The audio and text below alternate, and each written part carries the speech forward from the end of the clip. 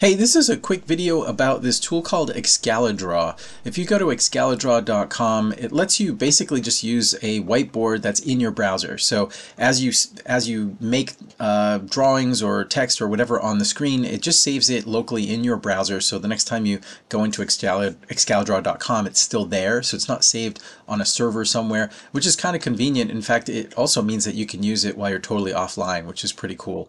The kinds of things that you can do with it are, you can make scribbles, you can add text, and you can add shapes. So let's say you wanted to actually make something sort of flowchart like. As you're drawing these shapes, you can see that they are kind of just all different proportions here, but if you hold down Shift, it'll keep them in line just like you'd expect in any other program. And if you double click on it, you can add some text.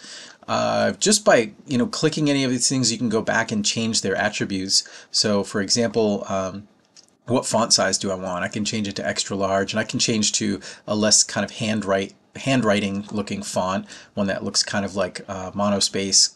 And you can change things like where it's aligned, all the things that you'd expect from any kind of drawing program like Illustrator or a flowcharting program. So it also has this kind of like sketchy quality that you can turn on and off to various degrees. So if you want something that really looks sort of clean, you can turn off the sloppiness. Of course, stroke style and width, all those things that you'd expect from any program like this. But it's all here free and really easy to use. So for me, I'm going to use this for my class because what I can do is actually turn on collaboration by clicking here. And when I start session, I can give this to link to any of my students. And as I'm drawing, they can also be drawing. And here I'll see an indicator of how many people are involved right now. There are these libraries where you can actually browse these libraries that have been contributed for different things like software design and architecture and so on. But for me, I'm more interested in the whiteboard part of it and not really using this as a charting application. I mean, it does a lot, but I actually use other programs for making flowcharts and things like that. But let's pretend we're going to make a flowchart here. I can add another element here and one here. Maybe this one's supposed to be rectangular, even though I use the Shift key to make it a square. I can go back and change its attributes. I can even do things like change the rotation of it, right? So again, I can change attributes here, like the opacity and the line weight of this one, and also maybe the stroke color. But over here in my flowchart, I can say yay, and now it carried over the fact that I just changed the opacity and the color, so I'll put those back. And this one I can say too bad.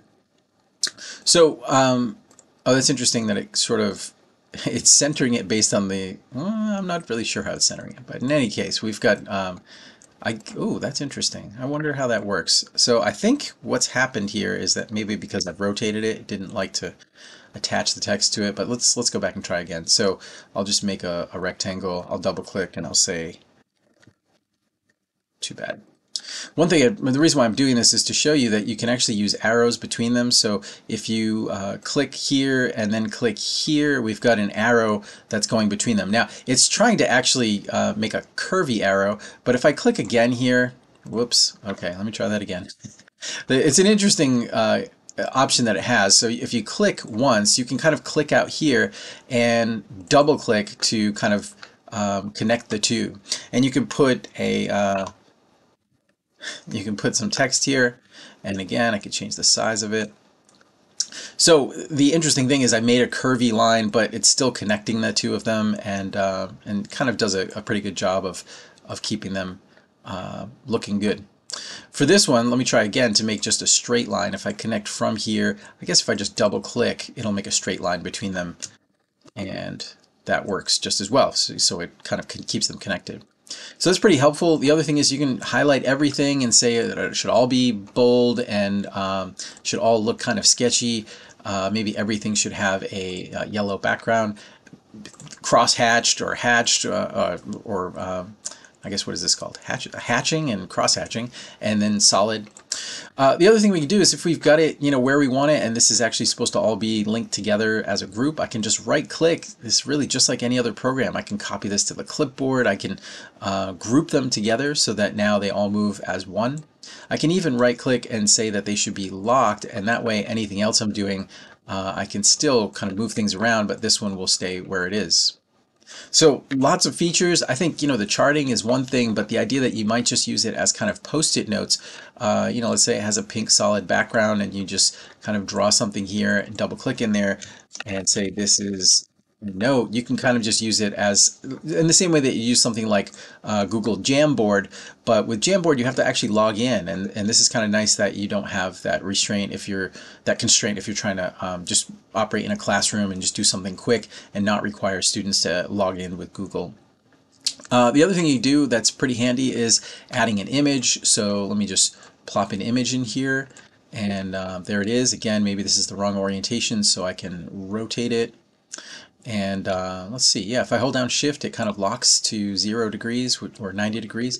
So, I mean, anything that you'd expect from a normal program that does this sort of thing is all right there for you. You can also, under this additional tools, use a frame tool, which allows you to make a frame that you can drag different objects into. So you can see it turns blue, and now it's a part of this frame, and the frame moves around anything that's contained within it.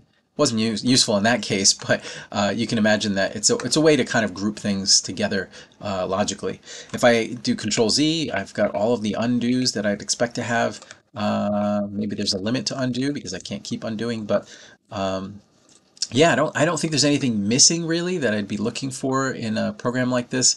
And the other thing to know is that if you can kind of pan around and zoom out, so it does seem like this is sort of like an infinitely large canvas that you can work in.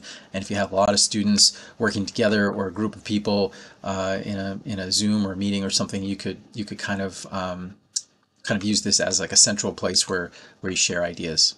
So hopefully it does something for you. This is mostly a reminder for me that this tool is out here and good to use for teaching. So I'm probably going to be back using this throughout the semester.